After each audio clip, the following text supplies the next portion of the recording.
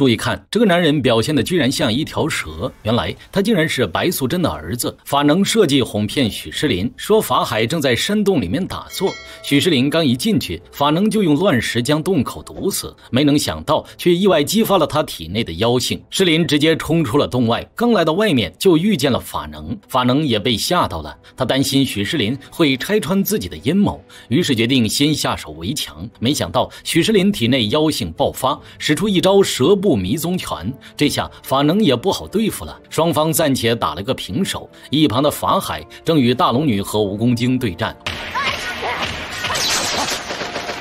蜈蚣精想要偷袭，结果被法海用禅杖死死钉在了树上。大龙女只好跟法海单挑，即便他再次使出金剑神功，可法海仍旧占据上风。法能找准机会，将发狂的许士林打进水里。趁大龙女和蜈蚣精都落了下风，法海赶紧让法能把他的金钵扔过去。法能担心大龙女被收服后会把自己供出来，干脆把金钵也扔进了河里。趁着这个时间，大龙女赶紧带着蜈蚣精逃之夭夭。法海逃过了收妖的绝佳时机，事后责备法能为何迟迟不将金钵给他。法能就开始胡扯，说自己是因为被许士林给缠住了，打斗中不小心把金钵扔进水里了，要法海赶紧去河里把金钵捞回来。法海得知许士林已经妖性爆发，担心他会祸乱人间，叮嘱法能要是再遇见他，一定要把他带回金山寺。而跌落水里的士林幸好被赶来的珠儿救下。珠儿虽然心疼士林被姐姐利用，但是为了报龙族的大仇，最终他还是选择了隐瞒真相，没有将复仇计划告诉士林。大龙女计划失败，十分生气，责备是妹妹纵容许士林，才会导致今天这个局面。士林见珠儿被姐姐折磨，本想上前阻止，却被管家海叔打晕。海叔告诉他千万不要冲动，刚刚他要是出去，肯定必死无疑。许士林不明白大龙女究竟跟金山寺有什么深仇大恨，非要和法海过不去。海叔劝士林还是赶紧离开龙女府吧，免得他们跟着一起遭殃。士林担心会连累珠儿，只好不辞而别。珠儿赶来却发现士林已经悄悄离开了，他的这种不告而别让珠儿非常伤心。海叔在一旁不断的安慰，有缘你们一定会再见的。孟宁由于三番五次的帮助士林，被师父法能困在了狐仙岛，用千斤重锁链锁住他。狐仙岛四面环水，千斤重只要一沾到水，立马就会变得又大又重，直至把人溺死在水里。而孟宁却灵机一动，拿着船上的饭碗，想用碗拖着锁链过河，没想到却被老狐狸法能发现，直接冲上去打翻了孟宁的碗，锁链沾到了水，瞬间开始变大，当场把孟宁给拖进了水里。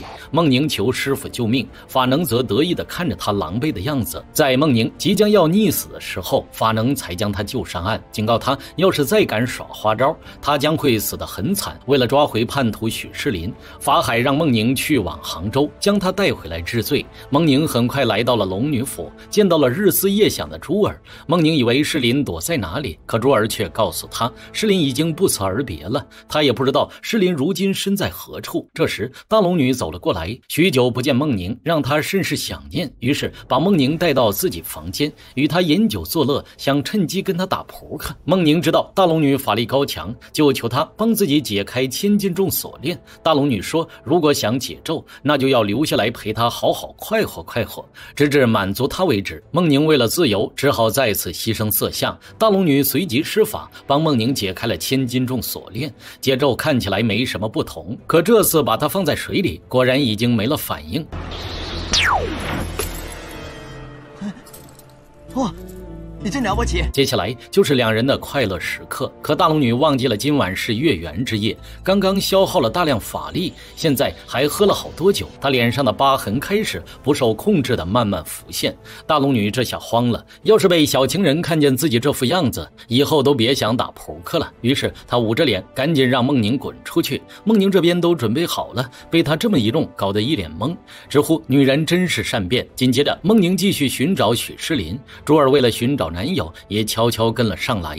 两人来到杭州府内打听士林的下落，结果士林没打听到，却得知当地有个叫林氏武馆的。随后两人找了半天都没有发现许士林的踪迹，却找到了那个林氏武馆。孟宁本想询问许士林的下落，没想到武馆老板却故意刁难他，要孟宁跟自己比试，打赢了就告诉他许士林的下落。两人随即便开打。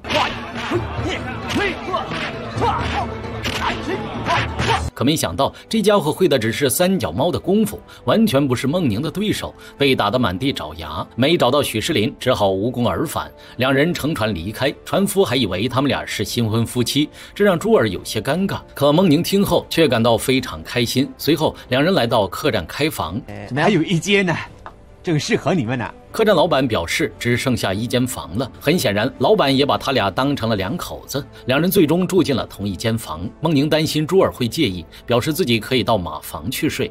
珠儿却说没关系，大家赶了一天的路了，还是早点休息吧。珠儿很快就歇下了，孟宁则在一旁打坐念经。可心爱之人就在眼前，他哪还有心思念经呢？于是不断的靠近珠儿。可转念一想，毕竟是好兄弟的女人，自己这样做太不厚道。再说要是被大龙女知道了，自己肯定也没好果子吃。他只好压制住心中的感情，在一旁默默守护心爱之人。而大龙女这边不管怎么练都不是法海的对手，接二连三的复仇都以失败告终，这让他有些上火。在海叔的口中得知，相传有本叫做金蛇神功的秘籍，可谓是非常厉害。传说有只蜥蜴精就是练了此功，与达摩祖师大战了7天7夜，最后才勉强将他收服。法海的道行肯定是比不上达摩祖师的，用金蛇神功来对付法海肯定是绰绰有余。可这毕竟只是传说，为了确定真实性，大龙女飞鸽传书给法能，没想到法能办事效率还挺高，直接将金蛇神功从藏经阁里偷了出来，交给了大龙女，并表示此秘籍被列为藏经阁里的禁书，问他要这东西干什么。大龙女表示她要用金蛇神功来对付法海，并要求法能去打探一下法海是否能够应付这金蛇神功。法能将秘籍偷走，谎称是许士林之前火烧藏经阁时把秘籍毁了，并在法海的口中得知金蛇神功乃是极其阴毒的邪门武功，修炼此妖术需要龙蛇合体才能发挥最大的作用，到那时就连法海他自己都应付不了。大龙女得知了这个消息，开始发愁要到哪里找个蛇妖跟自己共同修炼金蛇神功呢？如今蛇妖界的扛把子白素贞都已经被压在了雷峰塔下，蜈蚣精表示可以找他的妹妹小青来试一试，毕竟小青一心想救白蛇，可却屡遭法海阻拦，双方都有共同的仇人，想来应该能说服他。而此时的小青正在想办法医治许仙的失忆症，让许仙拼命回忆曾经和白素贞的往事，逼得许仙脑子现在越来越乱，整天疯疯癫癫的，像个二傻子。桂花见丈夫变得这副鬼样子，大骂小青活生生的把许仙给逼疯了。小青见许仙已经神志不清，无奈只好放弃治疗，把仙丹喂给他，治好了他的疯癫，决定不再逼他回想以前的事了。随后自己也离开了。大龙女为了接近小青，让他对自己信服，在路上假装和他偶遇，并谎称自己为了去救白素贞被法海打成重伤。自从白素贞被压雷峰塔后，他也感到十分内疚。小青见大龙女这么为白素贞着想，觉得她真是讲义气，既然他们共同的敌人都是法海，就更应该联手。大龙女事先让螃蟹精海叔假扮成大龙女的师傅，特意将金蛇神功能对付法海的消息说给小青听。小青一听就来了兴趣，问他要如何修炼。海叔表示要想修炼此功，就必须要龙蛇合体，这样才能发挥出最大的威力。如今小青已经完全信服大龙女了，同意跟大龙女合作，于是一龙一蛇便开始修炼金蛇神功。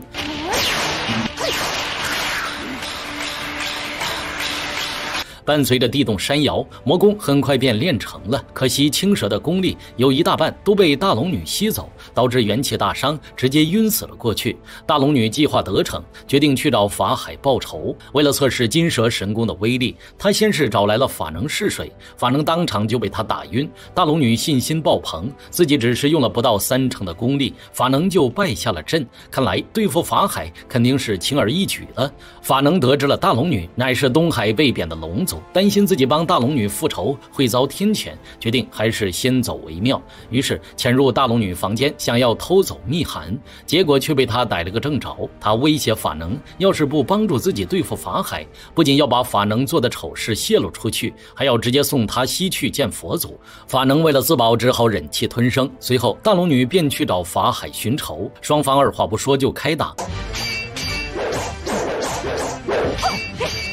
金蛇神功果真名不虚传，还没过几招，法海就表现得有些吃力了。为了抵挡金蛇神功，法海只好脱了袈裟，将自己团团围住，最终裹成了一颗球，并迅速朝大龙女滚了过去。大龙女则直接一拳将袈裟劈开，随即就要使出大招解决掉法海。此时士林恰好赶来，见师傅危在旦夕，赶紧上前为法海挡下致命一击。士林因此昏死了过去。见徒弟受伤，法海怒了，使出绝招把大龙女打到怀疑人生。身受重伤的大龙女只好撒丫子逃命。见士林因为救自己受了重伤，还再一次爆发了体内的妖性，法海开始心疼起了自己的爱徒。小青醒来后却不见大龙女的身影，恰好此时乌龟精找来，见小青伤成这样，不由分说就把海叔打回了原形。小青这才发现自己被骗了，赶到雷峰塔也并没有见到大龙女，自己反倒还搭上了几百年的功力。而就在此时，受伤的许士林冲了过来，由于妖性爆发，失去了理智，不管3721，对着两人就开打。随后法海及时赶来阻止。小青见士林居然会他们蛇族的迷踪拳，怀疑许士林就是白素贞的儿子，可法海却直接否定了士林的身份，小青则直接气晕了过去。